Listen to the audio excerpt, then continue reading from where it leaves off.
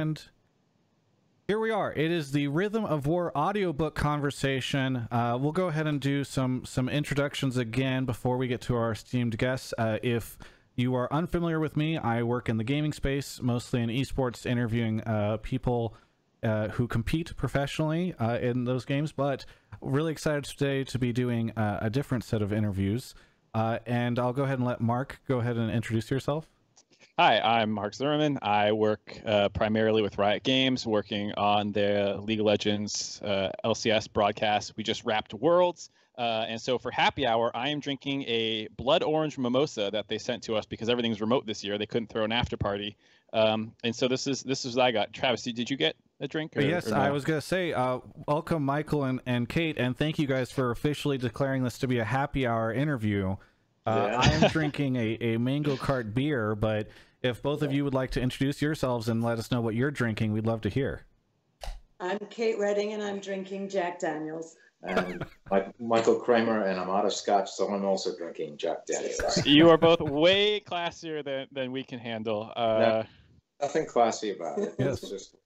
Very good. And so for those that do not know, you are the narrators on Rhythm of War, but not just on Rhythm of War, but across so many countless books, both in the Brandon Sanderson world and many others. But yeah, I mean, maybe you guys would both be better at introducing yourselves and sort of your history in the space than I would be. Okay. We've been doing audiobooks for almost 30 years. And middle 90s, early 90s, we started doing the Wheel of Time series, which was how we got introduced to Brandon when he took over to finish the series. Before he finished the series, I ended up doing the first trilogy of the Mistborn series, which he had written. And then we did the final volume, which was 3 volumes of Wheel of Time together. And then have since launched into the Stormlight Archive, and this is release of book 4. Well, very, very exciting. How many of these are you guys doing? Because it definitely feels like, I mean, we're just talking with Brandon, audio books. Oh, I'm so sorry, Kate. If you would like to extend, I know Michael kind of did the introductions for both of you, but if there's anything you would like to add on to that introduction. No, I mean, that's our history, which is relevant to Robert Jordan and Brandon Sanderson, and how we kind of became his go-to people because Brandon finished the Wheel of Time series after Robert Jordan passed away.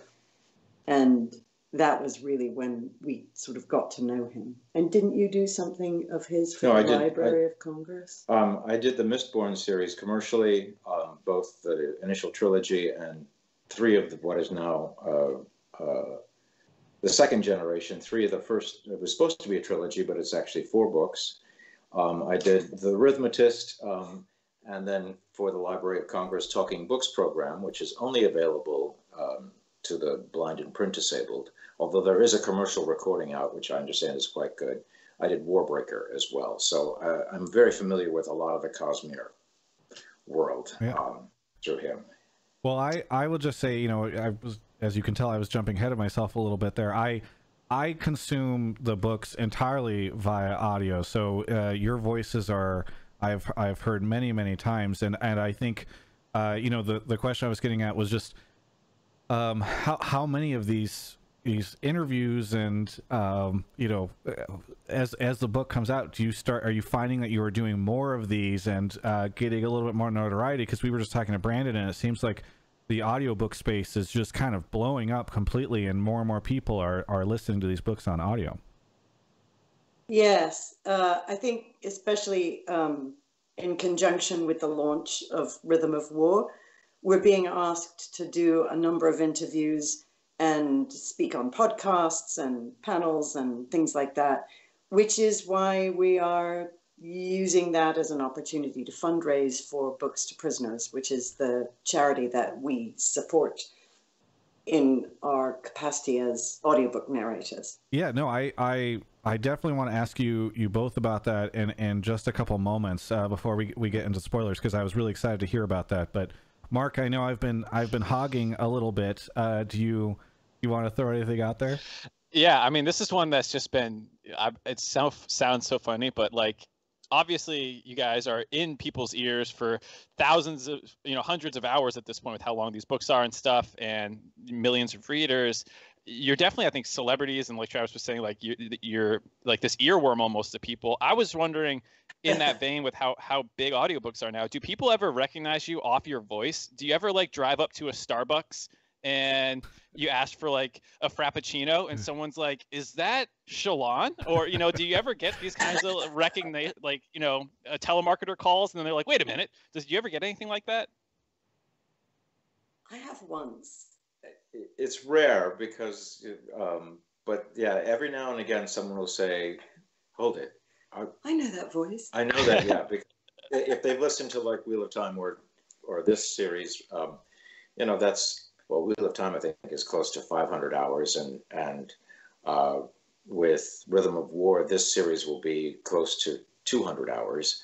But it's not like you're going up to Starbucks and saying, right. Could I have a Frappuccino? Yeah. What's your story, Kate, on getting recognized? Was it a funny one or just a small thing? No, it was really sobering because I called to complain about something. And I'm very impatient and I can be really mean, especially on the phone, especially when I feel like hard done by. And so I had this edge to my voice, and then it turned out that the person recognized me as one of the narrators, and so I had to like dial it way back. That's incredible. I really, it's crazy to hear that. I later on in this interview, I definitely want to ask more questions about sort of the books and have a bit more of a spoiler conversation. But I mean, what has it been like for both of you? I mean, I know we're kind of beating around the bush on this, but like on just the growth of audio and having so many people come to know you as these voices. And I think, I know you probably gained a following, especially around the Wheel of Time situation. But just, it feels like every year there must be more and more people who are learning more about you and becoming fans. Well, I mean, audiobooks have just become so ubiquitous, and so many more people listen to them now than did 30 years ago. 30 years ago, it was like this little niche thing, and only a small number of people really listened.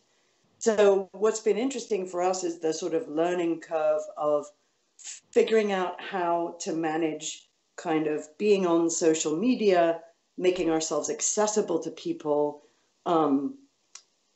We redesigned our website so that we could add like independent authors can fill out a form to contact us if they want to hire us to read their book.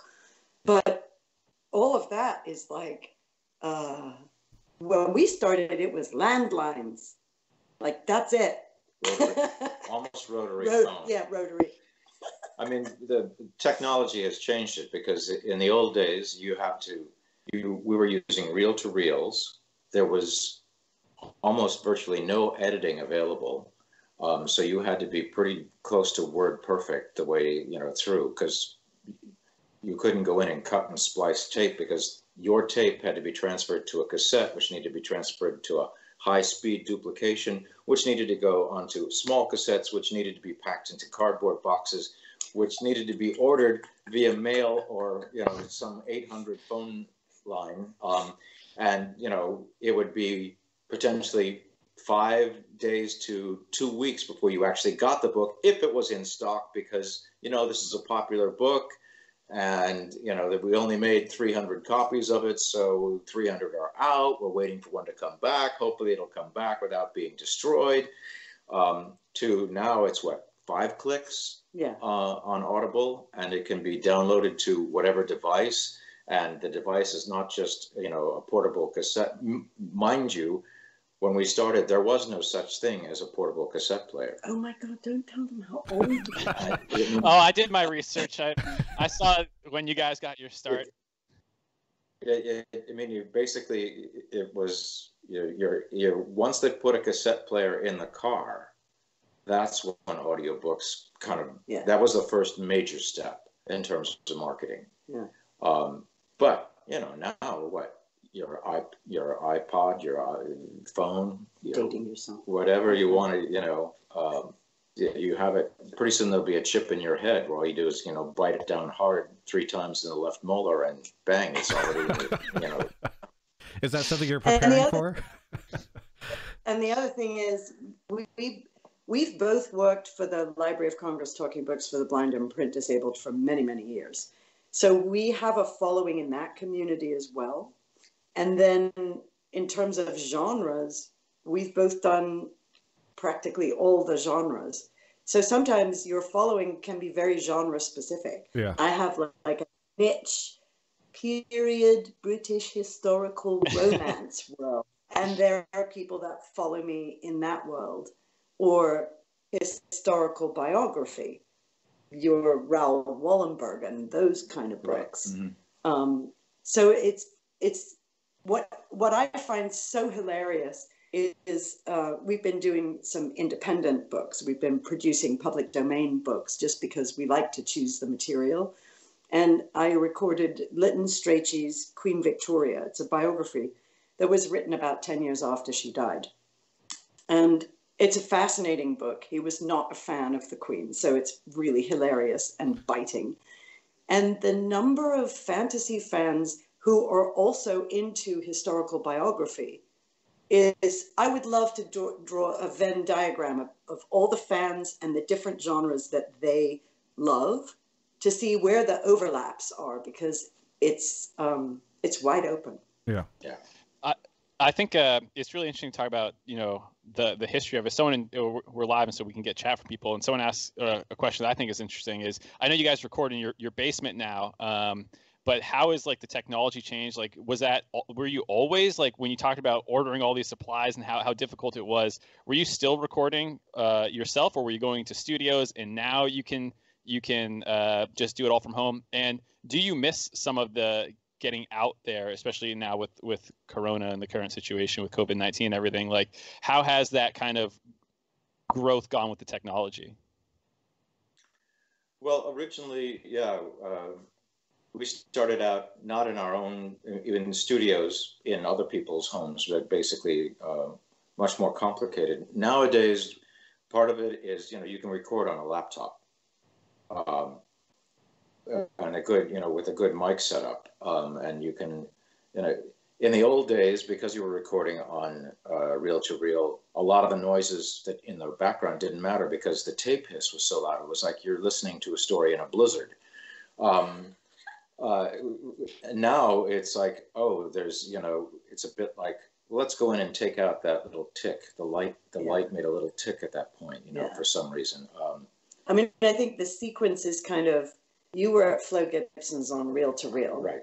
And then we were at Grover Gardner's home, where he had 3 booths set up. Right. And that was when we were on DAT tape. Yeah. And then ADAT, which I still have nightmares about. Mm-hmm.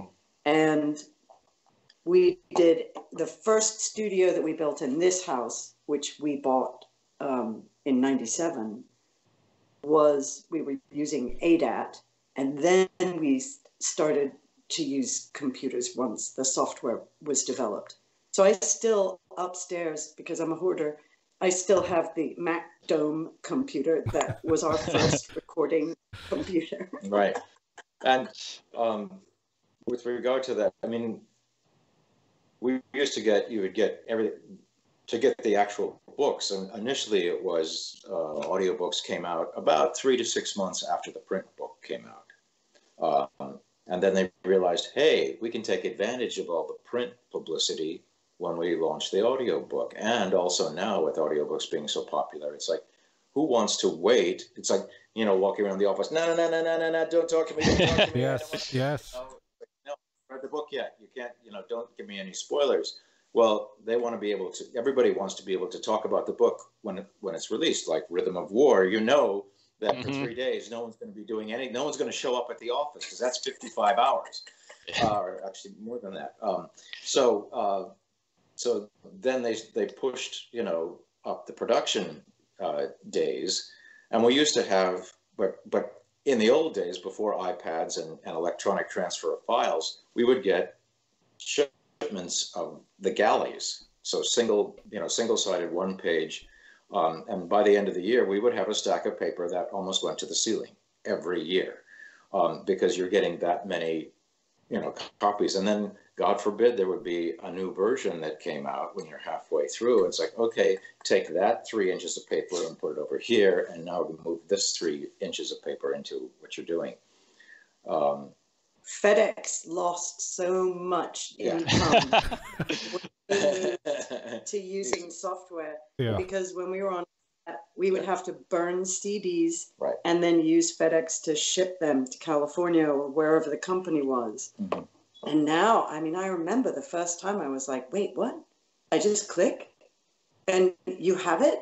Did you get it? You have it? Yeah. Did it work? I couldn't believe it. It's not going away. Well, Kate, you kind of hinted at this at the start, but you're both working on a really cool initiative that I would love to hear more about, that you said you're kind of talking about in these interviews.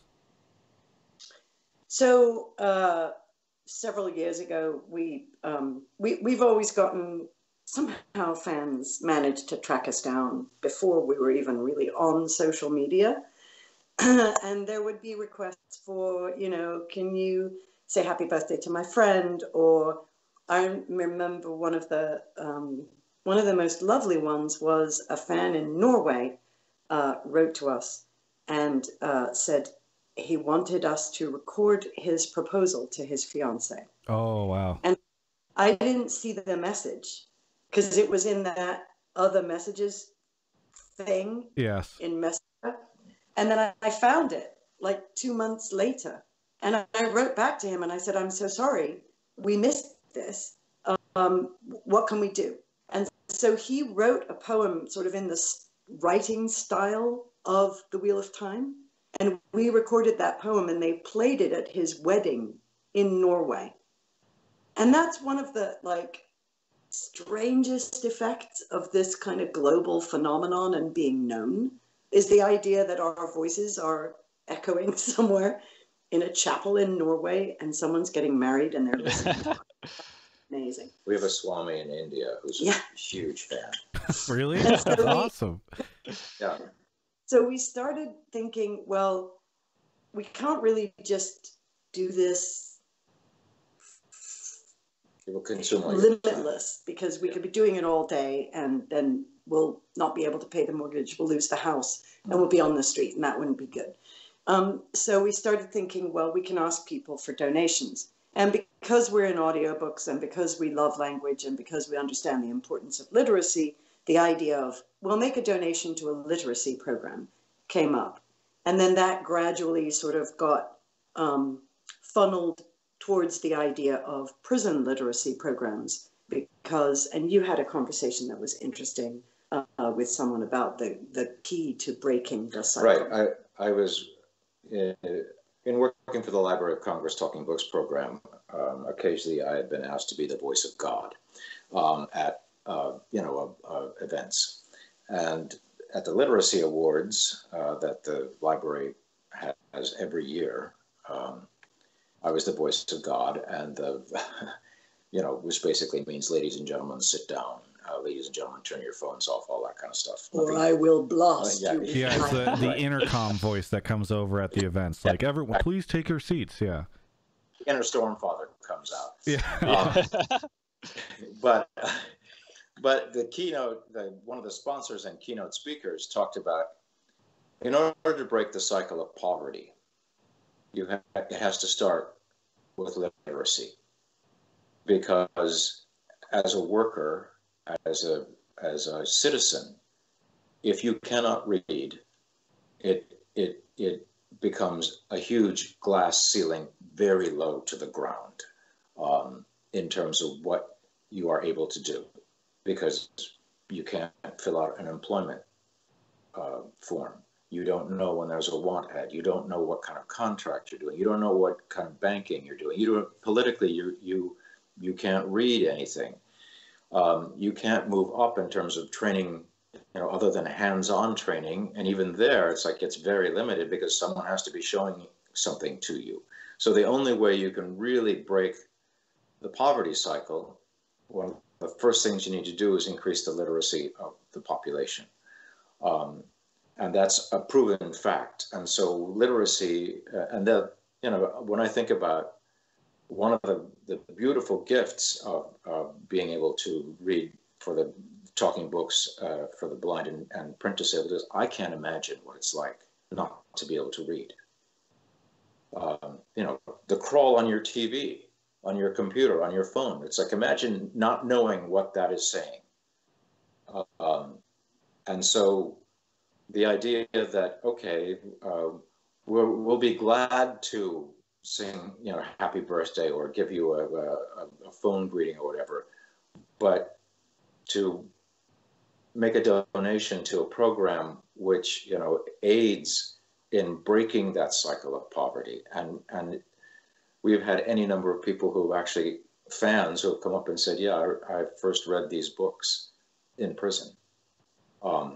And that, I still remember when we finished The Wheel of Time, the third comment on Audible was from someone who was dyslexic. And he said, I was 15 or 16 years old when I started. I was ready to drop out. I hated school because no one everybody thought I was stupid. I was always being shamed, yada, yada, yada. He came across the audiobook of Wheel of Time. And that he became hooked on the story, which, like a lot of the fantasy genre, is a redemption story. It's coming of age and redemption. And that story inspired him to okay, I'll go back to school. And not only that, I'm going to teach myself to read. And so he went out and he bought the print book, and he would hold the print book and listen to the audiobook. And that was how he taught himself how to read. And he said, he went from that to, okay, I can do this. I can read now. I'm going to go to college. Got his degree. And he said, I have a degree. I have a career. I have a family. I have a life.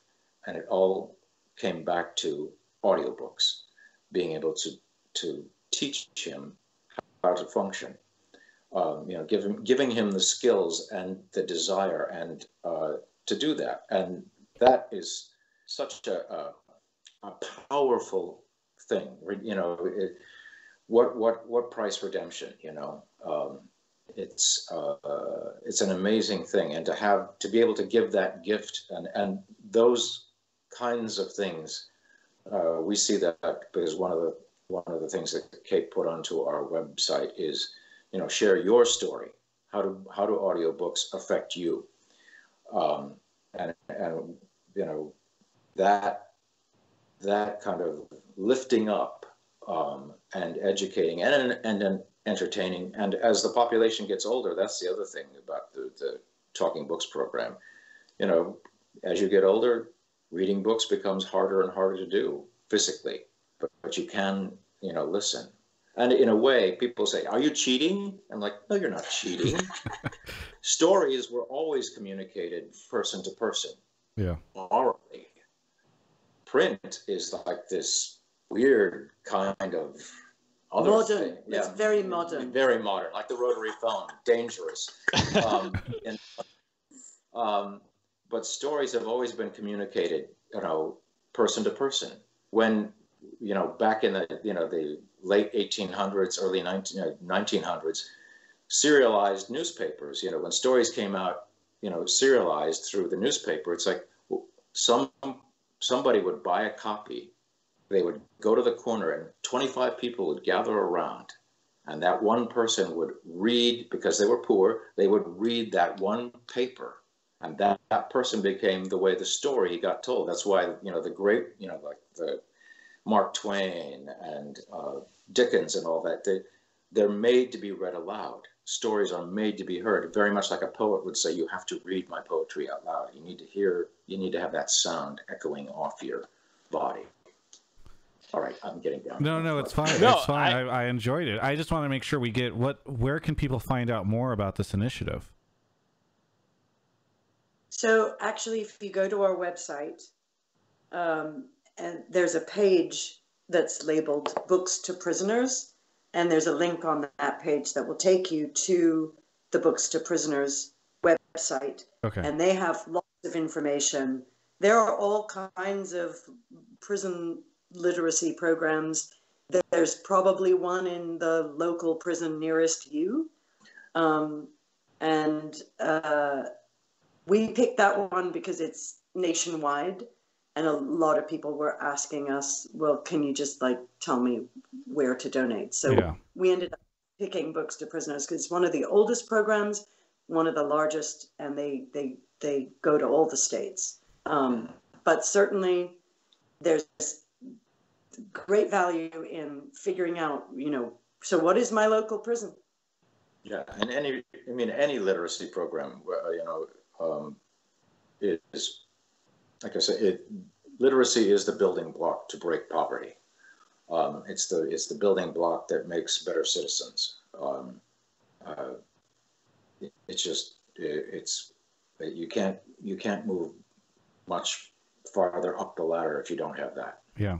Well, I actually, NFC in our Twitch chat just shared the link, so I put the link in the Twitch chat, and then if you're watching on YouTube, we'll make sure that link is in the description as well for people who want to go find more of that. And I think now we've hit the point in the conversation where I'm officially calling it this is the spoiler warning, because we will now be talking about spoilers for not Rhythm of War, although I know you both have already, what happens in that book and we do not.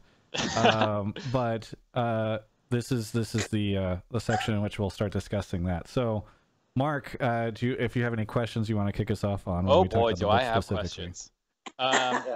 This first one, given that we're in spoiler territory now and I can ask this, is kind of for Michael.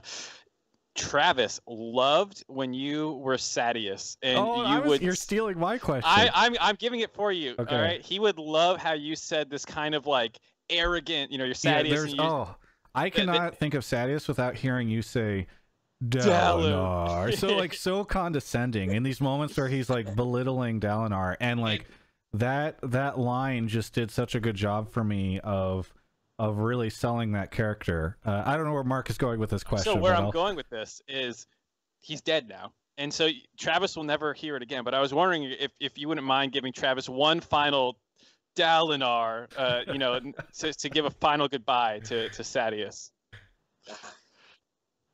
Sadius, okay. Dalinar. It's so good. No, what's very funny is I actually, I hadn't talked to Mark about this, but when Odium starts to show up, what's very funny is Odium almost picks up a lot of in the way you convey him, the condescension that Sadius had, right? They're both just oh, poor little Dalinar, I can't figure out his way. And so it's kind of cool to sort of see. I mean, are there characters, I'm sure, maybe a bit of a cliche question, you might get a lot, but are there characters in Stormlight that you in particular, either of you really enjoy voicing, that you find out that this is going to be a chapter that they're in and you're like, oh man, this is going to be fun for me to step into this character for a bit?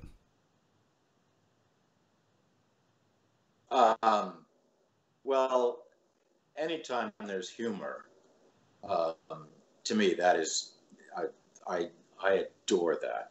So for me, the Kaladin-Syl relationship is just so much fun. And there's nothing special necessarily about their voices, but it's just the back and forth. It's a bit Lopen, obviously, Rock, obviously. Sometimes Teft, he has some stuff in there as well. I get to see a little bit because sometimes I've got Shallan and Radiant and what's the other? Veil. Veil.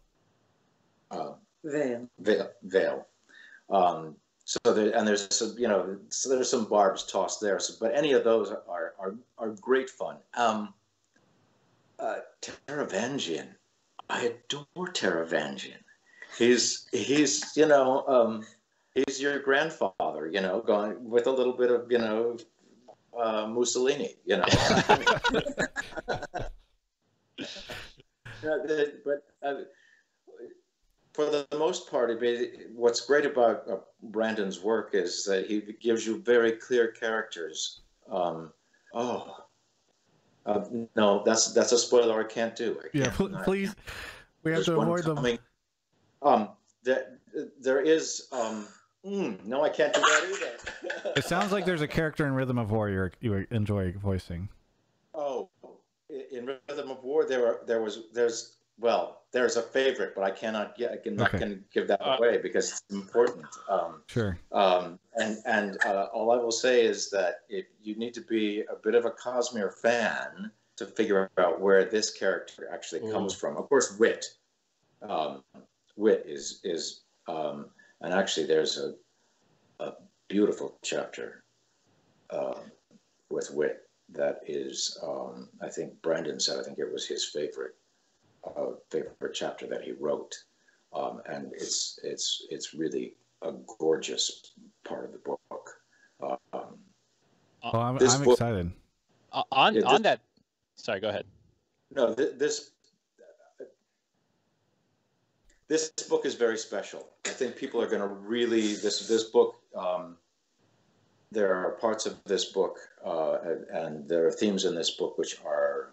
Yeah, there's that, but it's just for our time. Yep.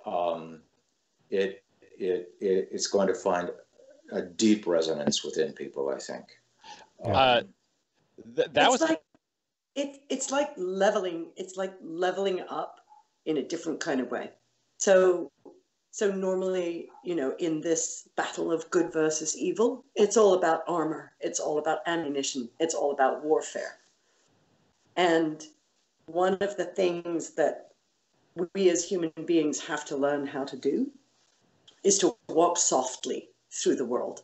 And that involves self-awareness and self-knowledge and compassion for other people.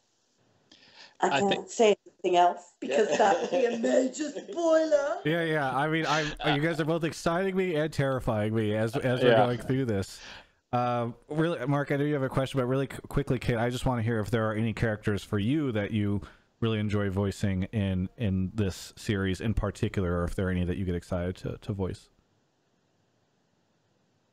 Absolutely. I mean, from a technical standpoint, it's always very challenging when I get a character that Michael has already voiced, and I'm like, what's that voice? And he does it, and I'm like, that's in the basement. I can't do that. But I can do my version of it once I understand like the point of view of the character, and so that's always really fascinating. And I love battle voices. I love the voices of people who are really intense and who are like, you're on the edge of the cliff and someone's about to go over and you're like, hold on, you're just like, ah. I love that. I love the intensity and I love rage. I love all of those really intense things. But one of the things about the Stormlight Archive that's been interesting for me is because I felt very kind of shut out by Michael's relationship with Brandon. Thing, and I was like, part of it. Felt very neglected and jealous. It was like he had a mistress or something. And then sort of coming into the Stormlight Archives and the women kind of expanding and becoming more rich and resonant, and the journeys that they take. And I'm aging, so where I might have related more with, say, Shalon at one point, now I'm like, man, Navani is where it's at. And the other thing I love is the creatures. I mean, the opportunity to voice a pattern. Yes. That's so imaginative. It's so theatrical. It's so it's so untethered to reality, and it's an invitation to sort of enter into an imagined reality, which basically is all an encouraging way of saying, if you hate your reality, don't worry, you're not stuck. Look, you can just use your imagination and you can like tweak it and get out of it. And I love that. Mark, I know you said, or you've been waiting to ask a question. Well, it was kind of related to a lot of what they're saying about the emotional core of it, of especially Stormlight Archive, because I've heard it described as a self-help book series masquerading as a fantasy novel and stuff, and I think that's actually such a great way to describe it, because so many of what you're saying about like these level ups are characters coming to terms with themselves, and that's, you know, what a lot of the ideals are. And like Tef's whole thing about like, I'll protect those I hate, even if the one I hate is myself, like some of those just hit so hard. When you guys are recording this, like how in your own head are the idea that these lines are going to be repeated by people, and that this is the emotional hit of the story? And I know you guys read them ahead of time before you record, but like, do you ever start feeling like the empathy with these characters as you're narrating? You end the scene and have to wipe your eyes. No, I mean that you have to. Yeah. You have to. Yeah, there are times, and a lot of the technical difficulty is there's prose along with the dialogue, and the prose isn't in the same world as the dialogue, and so you're, you know, developing that facility to go from one to keep that emotional boil going without having it spill over into snot. Well, that's going to be readily apparent in a section of narrative, is really challenging. But yeah, you have to, and that's the insight that you gain when you're in that state. That's when you also begin to feel how true the line is, so that whether it's a Sadius line or whatever, when you're in that emotional state, the line will ring true, whatever the state may be, whether it's weakness or exaltation or you know, arrogance. That always, if you're not in that state to a certain degree emotionally, you won't find the nuance of the line. And the I think the technical challenge, which is also an emotional challenge, is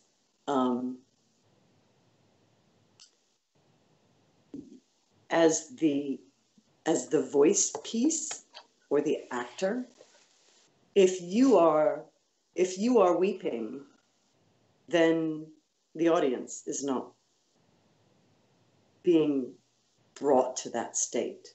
Then they're just watching you weep.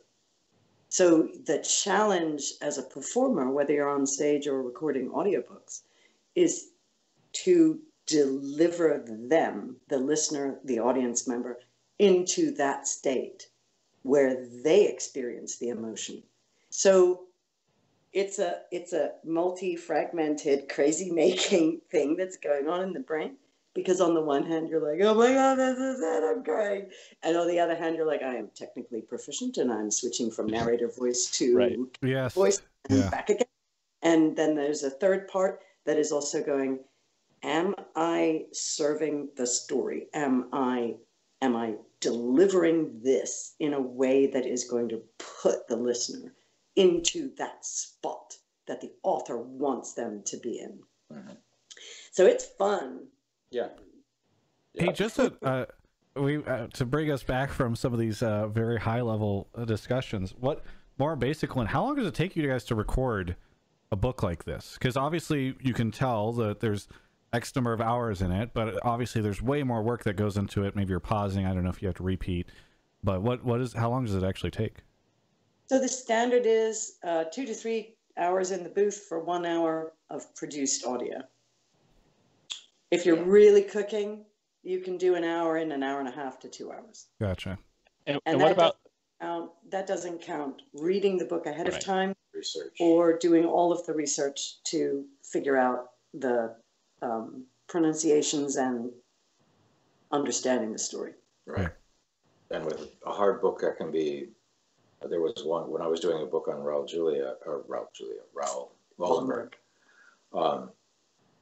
I was getting 1 hour for every 5 hours, just because when you're flipping languages, when you're going from Russian to German to Hungarian to Norway to English to Italian to French, you look at a word and it's like, what vowel system am I using for this? Freeze up.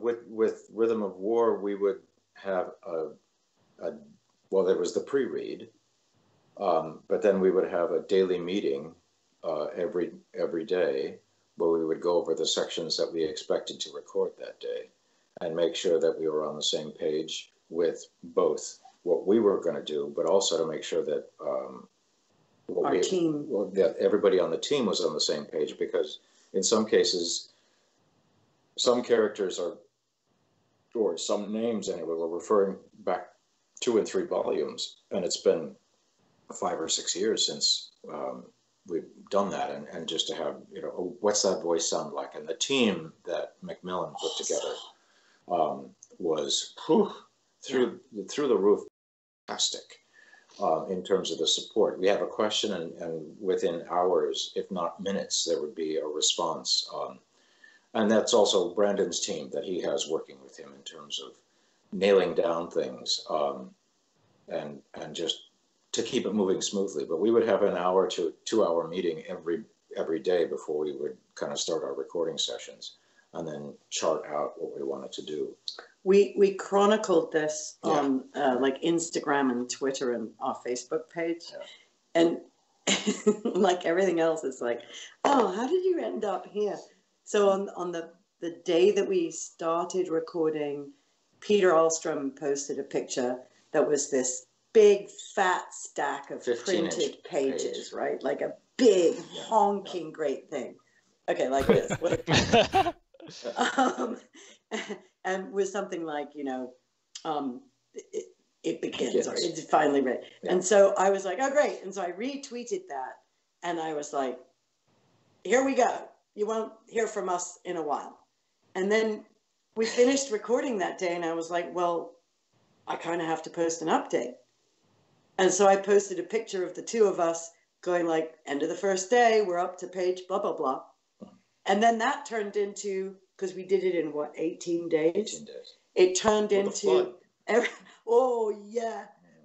we like had a picture and an update. Sort of, we said, we're up to page blah, blah. There was a flood. We got in Hyattsville, Maryland, which is where we live. We were the epicenter of rainfall for this incredible deluge. We got 6 inches in an hour. Oh my gosh. That was the first time since we built our studio that any water came in. Yeah.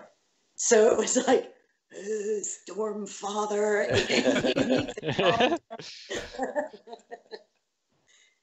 So I mean, that was an incredible, we knew how huge the project was going in, and we knew how important communication would be. Yeah. Normally it's not that big of a deal, but this was big. Yeah. I mean, I think we were getting, you would post something and within 20 minutes there would be, 50 responses already to, what was going on. When we posted a picture of like water on the studio floor, and I was like, Michael went out to get a wet vac. He's been dying to buy one for years. There were people in our area who were messaging us saying, I have a wet vac. I can be there in 30 minutes. Tell me if you need me. That's incredible. Wow. Okay, so we have a couple of questions from Twitch chat here at the end of the panel. So the first one comes from Araman, who says, any chance we see or hear a cameo from either of you in the Wheel of Time TV series? Ask them to cast us. Yeah. At this point, we haven't heard anything from them. Okay. So, petition. Yeah, that's not to say we wouldn't be willing to do something. We would love to.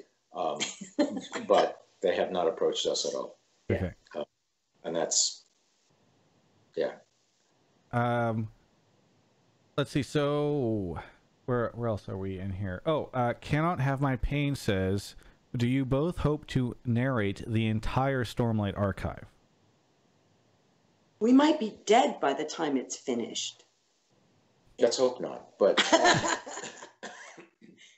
we would love to. Yeah, no, I mean, it's when you work with an author, after a while, you're very aware of syntax, and it just becomes the kind of, oh, with this author I do this, or he does this, or she does that, and for myself, just because I've done 7 or 6 Mistborn books already, plus this, plus the 3 Wheel of Time, plus Rhythmatist, plus Warbreaker, I feel like, actually, I'm very glad that other narrators are doing other series, because that's always, to a certain degree, a burden in a way. You feel like to be the only voice of that particular author is not necessarily fair. This may sound unbelievable, but it's like what we really try to do is disappear. Yeah. So that you're really aware of the story. And you're not so much, we're doing that work, but in a way it's like you're seeing the story, you're hearing the story, you're imagining the story through the window of our voice, which hopefully is as clear a glass as we can make it. But your series become kind of like your children, and it's like, you try to take my child, I will cut you. Yeah. And there's so much insight, because you've been, this line goes back to chapter 3 of that book. Wow. Who's going to get that? Oh, somebody will, obviously, because the fans around both the Wheel of Time and the Stormlight Archive are great, and they are intense, and I can understand that. We work in live theater as well, and one of the things that I think we both kind of discovered was that the power of people seeing themselves on stage is electrifying for them. And it's what makes you be as honest as you can, because that is that person's reality. Right. That's their truth. And you need to serve that truth with as much dignity as you can. And there are times when you are incredibly weak on stage, and yet there are people, that's me. That's me. And for them, it's a bit like, I'm sure that there are tons of young African-American women right now that are looking at the vice president-elect and going, that's me, that can be me. That both a role model, but also just identity can be so, so critically important. So it's both a burden, but also it's like it also motivates you. Yes, there's a reason, and when the writing is such that it.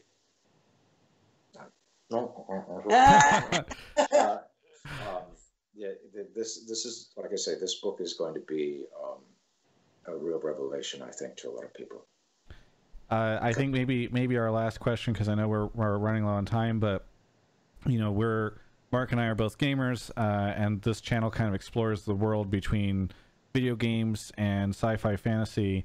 So Standard Bearer asks, do Kate and Michael play any games? And if so, are there any that have your attention? So any video games? I don't know if either of you delve into video games at all. So our son is a great gamer, Henry Kramer. And I do not. I have never. No, overwhelming. Controls, too much stimulation. I'm a Civilization fan. Oh, you share that with Brandon. Yeah, well, it's partly the world building thing. It's also, it just makes you think about, okay, how do you construct a society, keeping everything in balance? That's kind of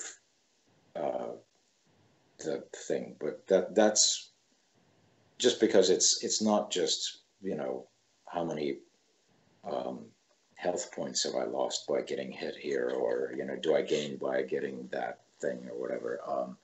So yeah, that's. And the fascinating thing about gaming is the genres of literature that have arisen completely from the whole video game experience. So we have recently had an experience recording RPG Lit.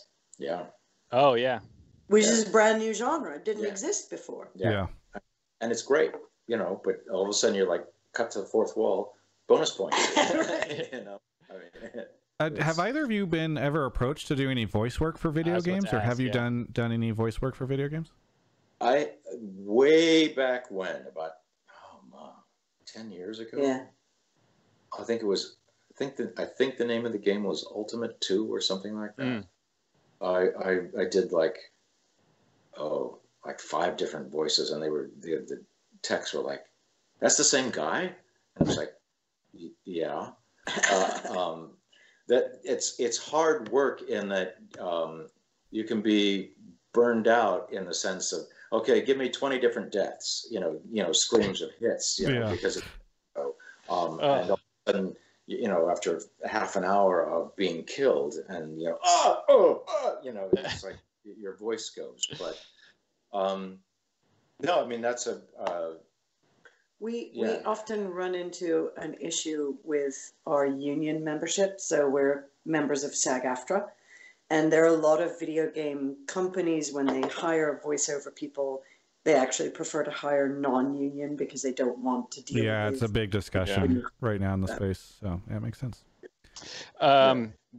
This is a total tangent, but in our industry, especially esports, you have people who are commentators, like in traditional sports, the people who are kind of narrating the plays going on. And I wonder if I would love to have a crossover at some point where we could transcribe one of their iconic calls, because that's often what the commentators in our space get known for, is some insane play happens and they're losing their minds over top of it. But I would love to hear, Kate and Michael doing a narration of this play or something. It would just be so funny to have this iconic, you won't know who this is, but this iconic double if play or something like that. I think it would be incredible. Yeah. Well, either way, go ahead. One of the things I ever saw, the Edinburgh Fringe Festival is like a indie theater festival that happens every year. There's the big stuff on the main stage, and then the whole city is flooded with tiny performance spaces and things. And I just remember this comedian doing this thing that was basically Sean Connery doing anything. So one of the most hilarious moments was Sean Connery making toast. I feel like there's some aspect of anybody's life, just narrate it. Just get a good microphone and narrate it. Josh got up.